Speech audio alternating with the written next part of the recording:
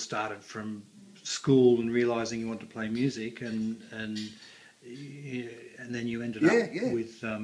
I got sent to a jam with a couple of guitarists from another school. I didn't know who they were. Turned up and Jack was there and Dave, and rocked into a garage, got out our little amps, and I think I might have started playing a Neil Young song, Words Between the Lines of Age. And I didn't think anybody else would know it. Jack here particularly knew it well, and I thought, hey. Funny that. Yeah, you remember that? Neil Young. I'm pretty sure it was Words, which is, really weird time signature and everything. I only knew about, 6 notes at the time. How I knew how to play that song, I'll never know. But you knew it.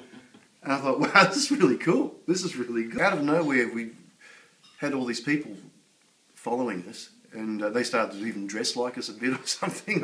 Sort of, the hair and pants look and everything. And we were the only ones getting around doing that. It was like the height of bands like A Flock of Seagulls and, Haircut 100 and whatever, and we were the antithesis thereof. And we sort of had that market to ourselves. It was kind of weird. But anyway, so these people used to then come back to our place. We ended up getting a huge group house up the road, which was like an old scout hall. It was massive, and it was just like a party every time we finished a gig. It was a party most nights anyway.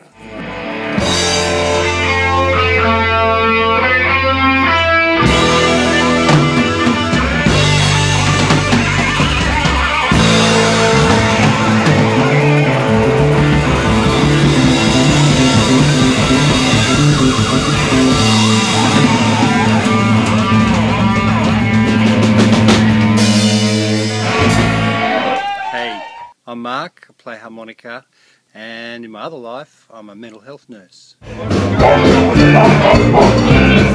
Jack, and I play a bit of guitar, and when I'm not playing guitar I do a bit of IT support. Hi, I'm Ned, I play drums and I'm a builder.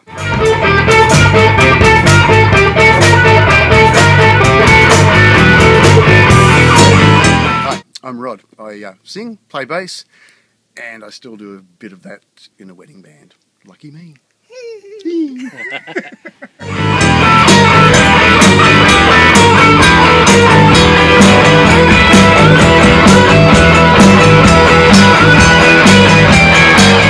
Strawheads. Yeah. Strawhead. We're missing one person though, but we'll patch him in later.